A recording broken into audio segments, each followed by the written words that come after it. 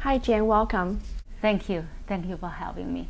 Qihoo's 360. In May, you had a price target of $52, and today the stock is trading around $51. Where do you think the stock will go next?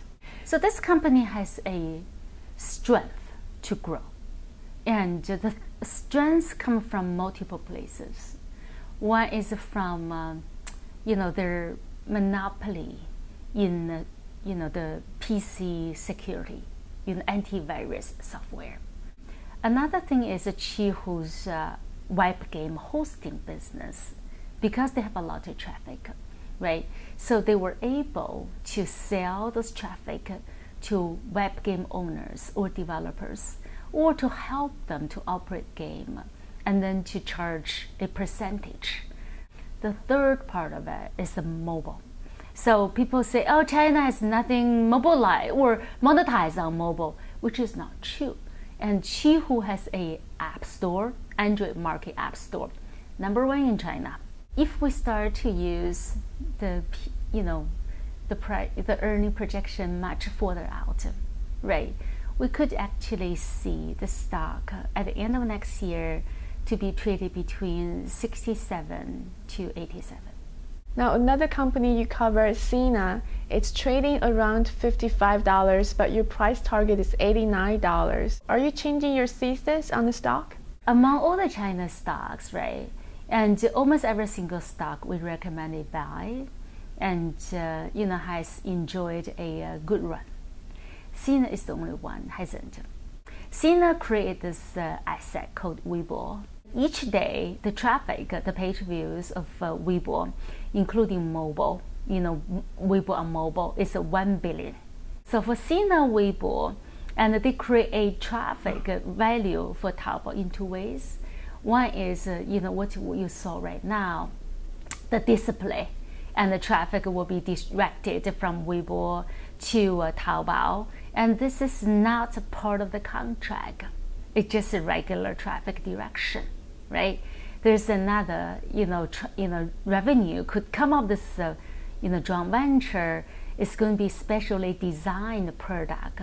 It's going to be launched in August, probably the end of August. If we look at today's consensus, and it's, the whole year consensus, it actually didn't price any this type of business, and it's a 574 million total revenue. The company, if we actually price in Alibaba, the company can do 600 to 650, and they're really going to start from little bit second quarter, more third quarter, and fourth quarter. In that number, you're not including currently the traffic generation from just simply listing on Sina Weibo. So two sources of revenue for Sina. One's from this joint venture, one's from the traffic directing. Traffic directing and this joint venture, potential revenue, none of them, has been included in the current projection yet. You have a hold rating on Baidu. The company is facing a lot of competition and is struggling on the migration to mobile. Do you think the company will continue to slide? Some investors believe eventually China will follow Google, and they do believe Google has been used a lot on mobile. In China, at least from our research, we don't see that.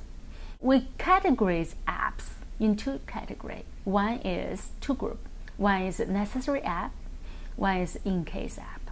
So search become in-case app. So that's why when we figure out the top most used mobile apps in China, Baidu Map is number 17. Baidu Search is nowhere to find.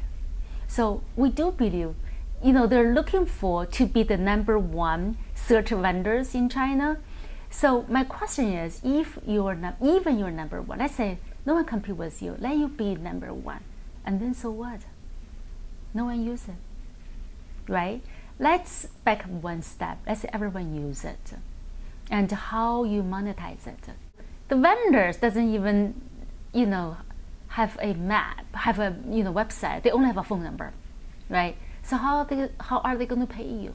They pay you so tiny amount of money, so it's not worth it. So we call this market really big in size but thin in revenue. Not much profit to earn.